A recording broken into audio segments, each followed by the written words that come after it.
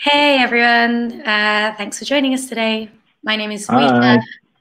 Hi, I am a GP registrar and an academic working in London. my name's Mesh. I'm a lung doctor working in London as well, doing a bit of research on coronavirus. Yeah, and we've been having some conversations about all the various sort of WhatsApps and messages and memes and questions that had been sort of thrown at us by various family members. I seem to wake up most days with something from a family member saying, Rita, is this right? And like, what do you think about that? And so we thought it might be quite good to just jump on here and chat to you about some of the myths that might exist around coronavirus and sort of help to debunk and understand them. Yeah, it's like a pretty unique time when everyone's got access to all the information and able to comment on it and make suggestions and have ideas, and that's a good thing, and it also can create some myths in the process, some of which can gain a bit of traction and can actually worry people more than they maybe should. So it'd be good to explore those in a bit more detail today. Yeah, great. I'm excited. Are you excited? Very. And Gary's going to set us up with one now. Okay. Gargling salt water protects you from getting coronavirus, / if I drink lots of water, that dislodges the virus from my throat. Yeah, so actually my mum sent me this one, which was, I think it was just like viral, like WhatsApp that was going around. I think generally it's quite good with those sorts of WhatsApps to look at the spelling, because they always seem to have some spelling mistakes. And they'll usually say at the beginning, you know, this is an official government announcement, but then it's just written in this like very unclear way with lots of mistakes in it. So I'm like, Mum, like even that should be a sign that maybe it's, you know, it's maybe not factual. But I think that one, what it said was drink water every 15 minutes to stop it from dislodging or stop it lodging in your throat. What do you think, Mesh? So, I mean, firstly, it mainly infects cells that line the back of the nose, where water probably wouldn't go when you're drinking, unless unless it goes the wrong way, or the cells lining the lung, which again shouldn't be involved in any swallowing. So that's one thing. But I'd say as well, the lining of the throat is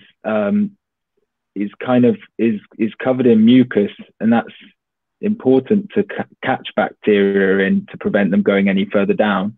But it's actually an oil-based fluid which doesn't really dissolve with water, and so it kind of stays stuck on the lining of your throat, which means once the virus has got in there, it might just be able to burrow its way, or it doesn't really burrow, that's a lie, but it might just be in the oily fluid, which is your phlegm, quite happily while water passes by.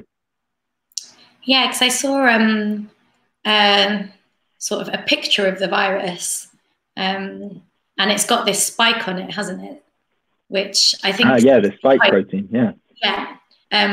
which I think is there's some theories that actually this like spike on the virus is what's making it sort of so infectious, really.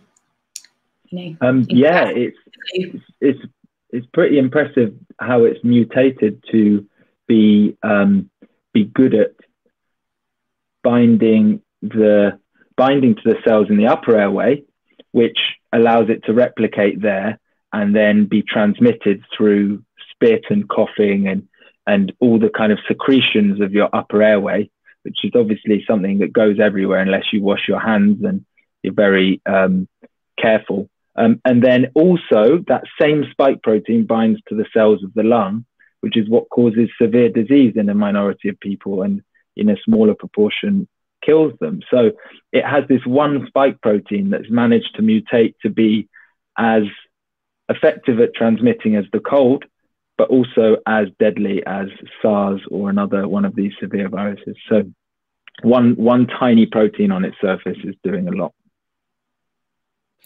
Cool. So from saltwater, we managed to get through a lot, I think. Great. What have we got next?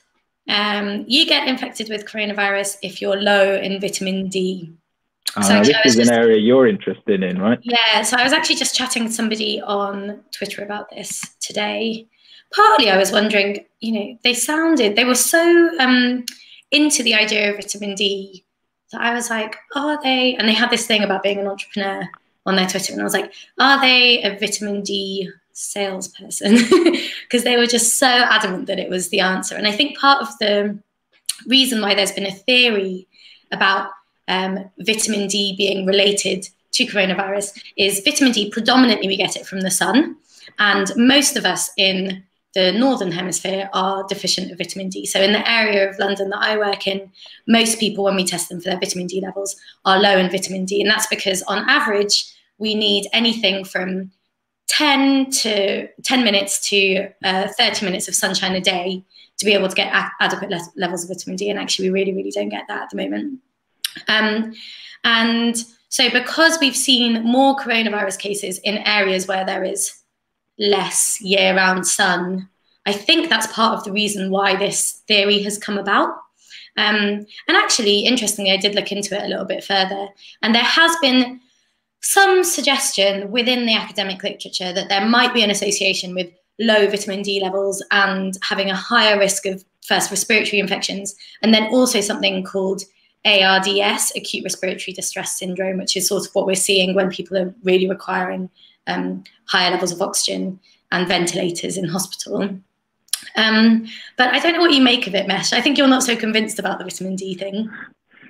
I'm a bit of a cynic, but that's coming from the tuberculosis world. So yeah, vitamin D, what I'd add to what you've said is maybe that, well, firstly, the normal range of vitamin D in the blood is open to debate, given we can't be sure that it is implicated in any disease. So if you imagine humans have created what we say is low and normal and high, that has to come through some decision about whether it has any impact on your health. And the trouble is we don't have strong evidence that low vitamin D has impact on your health. So then you ask the question, is that low vitamin D, or is that just a part of the normal spectrum? Yes, there has been evidence it's associated with immunity, and that probably explains what you're talking about, the respiratory viruses. You might be at high risk of getting virus infections if you're low in vitamin D. But in the tuberculosis world, which is where I know it best, though there have been really promising initial studies, the trials of vitamin D preventing tuberculosis have been really disappointing. They've not been published yet, but a TB researcher that I spoke to a few months back said that it's actually not looking that good. So yes, a low vitamin D might suggest something about your immune system, but whether actually taking it helps, don't know. Yeah, so what we actually end up recommending in GP is essentially we don't really test people for vitamin D levels anymore. We get a lot of people coming in with symptoms of low vitamin D, just, achy muscles, just feeling a bit lethargic and things like that. And generally when we test people, they do have low vitamin D. I mean, that might just be a consequence of living in London. But what it means is we end up just recommending that people, if they're not able to get the amount of sunshine that they should ideally be getting, that, there's no harm in taking a vitamin D supplement. And that can just be, a standard multivitamin from the pound shop or whatever.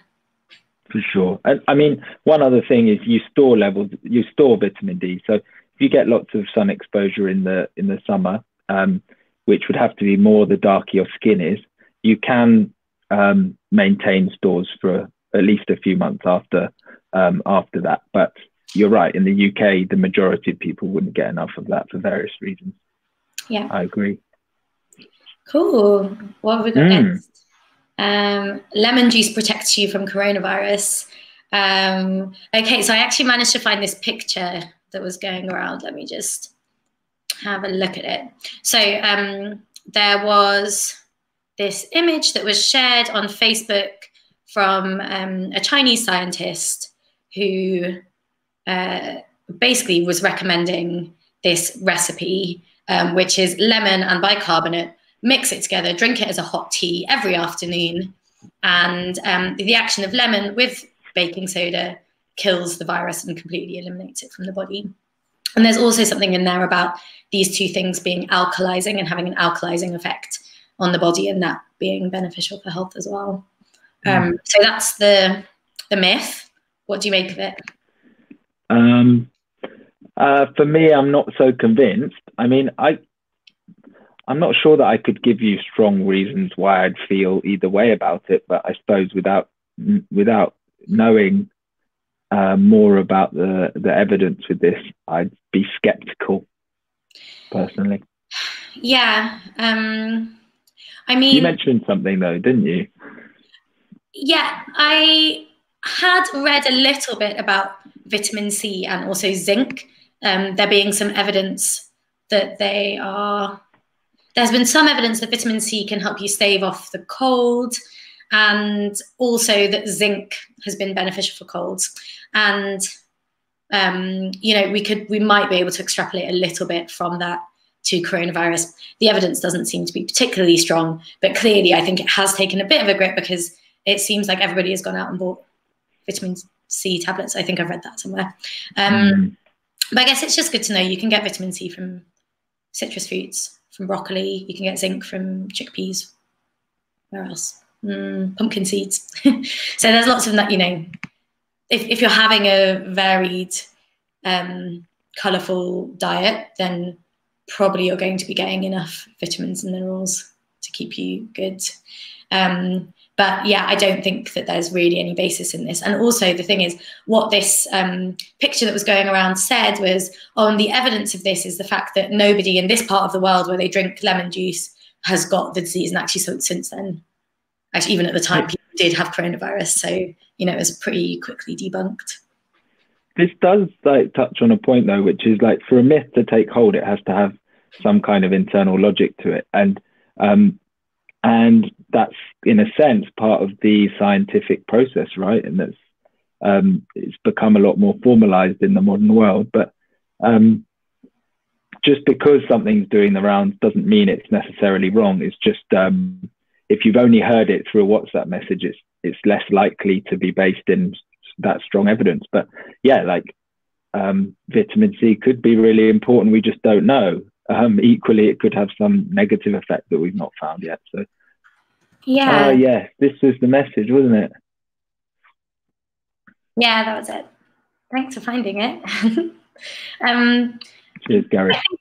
I think interestingly, or you touched on an interesting point there, Mesh, which is how scientific research and looking into the evidence, you know, like how scientific research and inquiry really comes about. And actually, you need to start off with a theory, and something which I've seen a lot of in the Twitter sphere. I only actually recently got Twitter, so you know, it's been keeping me very entertained recently. But something which I saw a lot of was this question of correlation and causation, and it's a big thing that epidemiologists and researchers have to grapple with quite a lot, which is you might see a pattern and then you might associate it with another pattern, and it's really important to just try and unpick whether those things just happen to be associated or whether there's actually a causal link between them. So just like with the really good picture at the beginning of this chat, you know, all of the countries that have had low cases of coronavirus deaths, also, yes, that's it. Also consume lots of bubble tea. So that's a good example of correlation not equaling causation. Or maybe we should actually just all go out and start drinking bubble tea. Maybe that's the answer. Another good one I always think is that ice cream causes skin cancer. Some countries where people eat more ice cream, there's more skin cancer, I think. And what you'd call the confounding variable there is sunshine, obviously. But so if you hear the term confounding or confounders, you've got to bear in mind that basically what might on the surface seem like a mechanism explaining how one thing relates to the other could just be evidence that they both happen at the same time. Yeah. I think I've kind of just said what you said. Yeah, no, but I think it's good. I mean, there's like a whole series of, there's like a framework that you can go through to try and work out association with things. So there's also this thing which is like temporality. So you need to be exposed to something before it can cause a disease at the end of the line. So yeah, there's just like whole frameworks that you can use, and maybe we can actually. Yeah, there are loads of different checkpoints. Yeah. Dose response, like the more you have, the more likely. Go on, Gary. Let's get another one. Get another one in. Oh God. What do you think? I don't know. Maybe part of my reaction is just not knowing how any of the G's work, let alone 5G. Do you know much about 5G? Nothing. Nothing about really. 5G. It's waves and they're fine. That's all I know. But I realize that's just as much of a superficial understanding as anyone else might have. Yeah. So I was sent a video by a friend with somebody who trained as a doctor, who was saying, 5G is causing all of these illnesses, and actually, guess which city in the world is the first to have full 5G coverage? It's Wuhan. And this might be a correlation, not causation thing, but I did look a little bit more into 5G, and 5G is the next generation of wireless technology that's being brought out. It is transmitted over radio waves, and there's lots of other things that use radio waves as well, so TVs, satellite communications. And radio waves are part of the electromagnetic spectrum of waves. And we do know that some types of waves on that spectrum can be damaging to humans. Like what sort of waves? The ones down the X-ray end of the spectrum, right? Is that X-ray a wave? I don't know. You should know that, because that's radiation, right?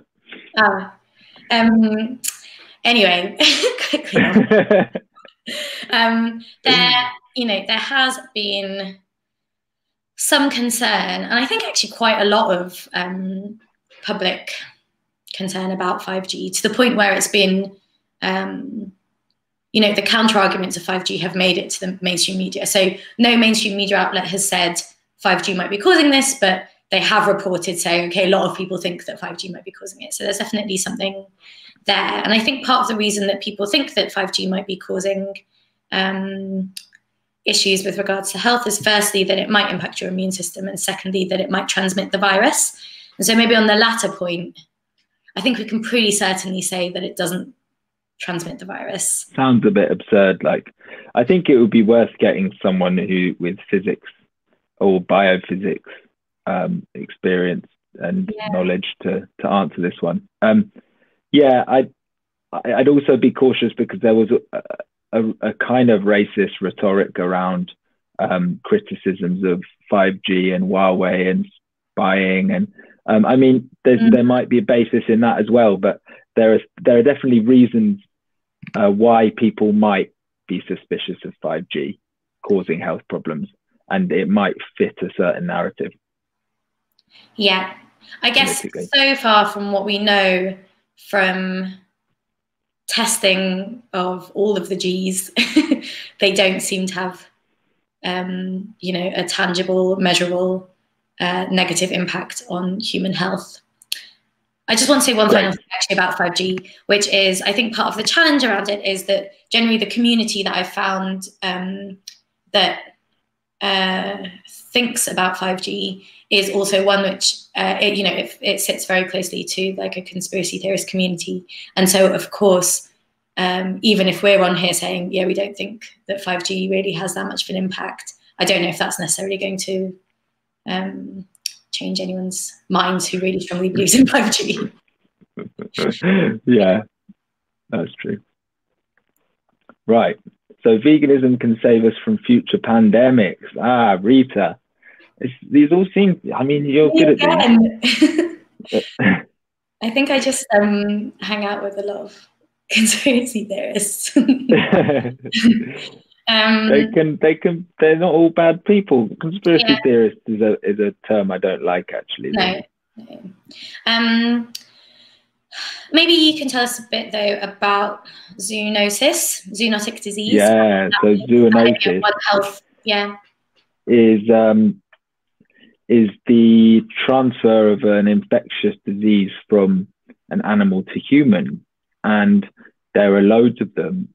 Flu does it. There are plenty of viruses that cause hemorrhagic fever that have been known to do it in mainly sub-Saharan Africa, but also Southeast Asia. And there are tick-borne zoonoses, so infectious diseases that are transferred from an animal to human via a tick that eats it, that sucks its blood and then passes it on. Loads of different zoonoses. And as you'd imagine, the closer humans live to animals or work with animals, the more likely that an infection is going to jump across that bridge. And why is that such an important moment? Well, I suppose over time, an infectious agent, especially a virus, mutates, and those mutations lead to it functioning in a slightly different way.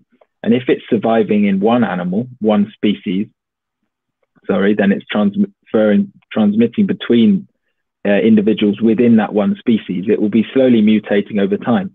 And by chance, it might mutate to be able to then infect another species. And in that moment, the human species, in this case, is exposed to an infectious agent that is very different to any infectious agent it's seen before. And that means the human species as a collective doesn't have much immunity to it. And so that moment where it suddenly enters a new species is a dangerous moment for the new host species. And so anyway, that's kind of led to lots of study into humans that live closely with animals. And for a number of years, there's been growing evidence that humans working and living with animals have immunity to infectious agents that we've never seen before. And so there does seem to be a constant transferring of these bugs that happens. The majority of which probably don't cause any disease at all, and they just live happily in, side by side with us. So that's a bit of the background of the science behind zoonoses, but that leads on only very tangentially to this myth, which maybe you could address. You actually knew a lot about zoonosis. I'm impressed. I guess the other thing which also really relates to animal and human health is factory farming and the use of antibiotics in factory farming to, firstly, I guess, deal with some of the conditions that animals are kept under, and then also uses growth agents as well. You know, we talk about these like three major sort of global threats or global concerns: pandemics, antimicrobial resistance, which is basically antibiotics not being able to work against bugs that infect humans, and then climate change. And so actually the first two do have some association with animals and the ways that we interact with animals, and the way that we consume animals. And I think maybe I might actually just leave it there. So possibly, you know, we need to have a look at the way that we're interacting with animals en masse. I think at the consumption, at the level of consumption and the level of interaction that we currently have, whether that means that we should all be vegan. You know, I think maybe an important thing to add to that is that this is another chance for a xenophobic criticism of China and Chinese people, and I actually think that this is a global issue, and we've seen zoonoses happen around the world, including the West, Europe and America, various swine flu, different flus that come from countries all over the world, whether developed or developing world countries. And so I think I quite like discussing, frankly, our relationship with animals without having that extra kind of criticism of any one culture, which you hear quite a lot of. Great. Yeah. Should we maybe have one more? Do you think there's time for one more? Yeah. What about the malaria one? What's the malaria one? Cheers. Yeah, cheers, Gary. So this one. Come on. Yeah, super interesting. To start off with, when I hear that, I think, malaria is a parasite. It's this so much bigger than a virus, and it, transmitted through a mosquito, from human to human via mosquito, and like has a very different life cycle to a virus. Goes straight in the blood, then to the liver, then replicates in the blood again. And it just seemed a bit odd for me when I first heard actually a few scientists propose it, and then Donald Trump just jumped on it. Really jumped on it, which you've got to take with a pinch of salt, haven't you? Yeah. I guess actually interesting, just even within this conversation, is the whole concept of drug development and how we develop treatments for certain things. And actually, I think one of the hopes that has been around malaria drugs, and by that we're actually really referring to chloroquine and hydroxychloroquine, which are two sort of quite similar drugs. One of the hopes around, slightly lost my train of thought, but essentially it takes a long time to develop a new drug. And one of the hopes is that we can repurpose a drug that already exists and find that it can be utilized for this, because we already know about its safety profile. We know about its dosing. We don't need to be, in the lab and creating a new drug straight off the off. So chloroquine and hydroxychloroquine are two types of drugs which are used for malaria and actually are also used for other conditions, like rheumatological conditions predominantly. So systemic lupus erythematosus and rheumatoid arthritis. And they've also been trialed for use in HIV, but they haven't really had that promising results.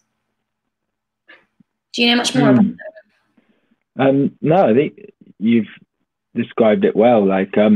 But I suppose what's less clear is whether it has an impact on a virus, right? And HIV has been shown not to be that effective. And so I do wonder where the theories come from, what evidence it's based on, and if it's going to work. I mean, I actually personally think a lot of these drug trials are being